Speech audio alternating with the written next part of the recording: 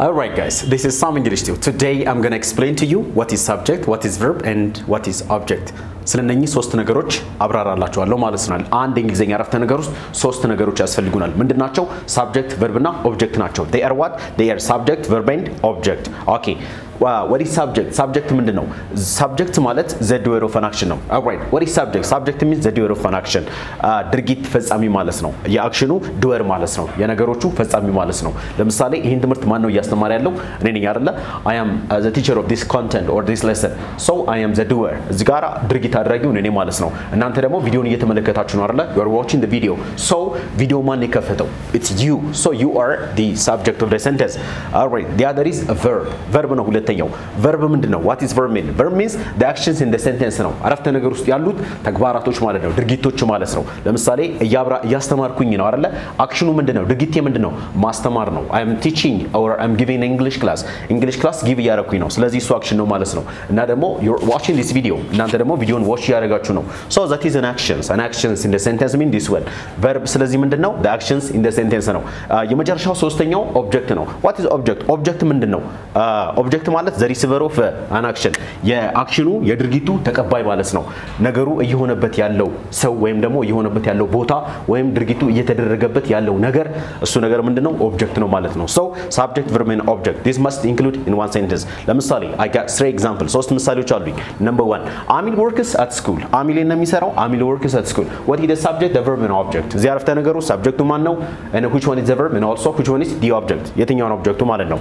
እሺ የመጀመሪያው Amil የሚለው የአረፍተ ነገራችን subject ነው. This is categorized into subject. This is the subject of the sentence. And works የሚለው ደግሞ the word which is works mean the verb of the sentence. That's the verb of the sentence. And finally a school ይላል. This one is what? The object of the sentence. ስለዚህ Amil works at school የሚለው Amil the subject, works a verb and school የሚለው object ነው ማለት ነው. ሁለተኛ the example 2 or the second example I always learn English ይላል. I always what? I always learn English. Which one is the subject? I የሚለው የአረፍተ ነገራችን subject ነው.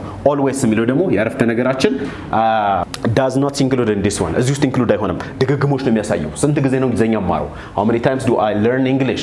How many times? That's repetition. ስለዚህ frequency ነው ማለት ነው. Adverb of frequency እሱ ሌላ ነገር ነው ይቀር. Learn English. Learn የሚለው ደግሞ የአረፍተ ነገራችን ምንድነው? Verb ነው. English የሚለው የአረፍተ ነገራችን object ነው ማለት ነው.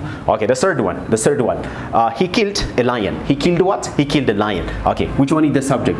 The subject is he. He የሚለው የአረፍተ ነገራችን subject ነው. Killed የሚለው ምንድነው? Killed የሚለው ደግሞ የአረፍተ ነገራችን verb ነው ማለት ነው. A lion የሚለው የአረፍተ ነገራችን object ነው. Okay, exceptional አለን. Here we got exceptional. Here I got exceptional. The exceptional is exceptional ምንድነው? The sentence not necessarily contains three of them. አብዛኛውን ጊዜ ሶስቱንም ላያካትት ይችላል. ምናልባት object ቀርቶ ሁለቱን ሊያካትት ይችላል. ማናማ subject እና verb ምን ለማድረግ to transmit full or meaningful message. meaningful የሆነ ትርጉም ሰጪ የሆነ አረፍተ ነገር deliver ለማድረግ ማለት ነው. ለምሳሌ ይሄን አረፍተ ነገር ይዩት. Look at this sentence. She has eaten. She has eaten. She has what? Eaten. ምግብ በልታለች ይላል. She has eaten. ወይም ደግሞ ተምሬያለሁ ብል I learn. ምንድነው የተማርኩት? እሱ በኦብጀክት ይገለጻል ማለት ነው። ኦኬ ሌላኛው ምሳሌ ደግሞ you watched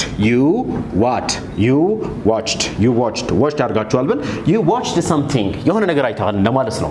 you watched something. so ኦብጀክት የላቸውም እነዚህ ነገሮች። እሺ የሚለው subject ነው. has eaten የሚለው የአረፍተ ነገሩ verb ነው። ሁለት verb ነው ኮንቴን ያደረገው። ለምን ሁለት verb ሆነ? እና ደግሞ ሁለት verboች በአንድ ጊዜ ሲመጡ እንዴት እንለያቸዋለን? ኮምፕሌክስ የሆነ ትምህርት ስለሆነ በሚቀጥለው ሌሰን አብራራላችኋለሁ። I learn ይላል. I የሚለው ምንድነው? የሰብጀክት የአረፍተ ነገሬ subject ነው. learn የሚለው ደግሞ verbaችን ነው. you watch ይላል. you ምንድነው? subject ነው. watched የሚለው verb ነው. so you watched የሚለው you ማን ነው? አንተ እንደማለት ነው ወይም እናንተ እንደማለት ነው ወይም አንተ አንቺ እናንተ ሶስት ነገሮችን ያካትታል. you የሚለው አንደኛው አንተ ነው፣ ሁለተኛው አንቺ ነው፣ ሶስተኛው እናንተ ነው. you የሚለው ቃል ሶስት ትርጉም አለው ማለት ነው. this all about alright. finally okay በስተመጨረሻ ቻናሌን ሰብስክራይብ አድርጉ because I'll provide you more English lesson. ምክንያቱም ዝም ብላችሁ አይደለም ሰብስክራይብ መታረጉት እንግሊዘኛ ትምህርት የምትፈልጉ ከሆነ እጅግ በጣም በርከት ያሉ እንግሊዘኛ ትምህርቶችን ግራመርም ንግግርም ቮካቡላሪም የሆኑ ሌሰኖችን ፕሮቫይድ አደርግላችኋለሁ. so that let you subscribe the channel right now. Let's subscribe and like and also write your comment. Thank you.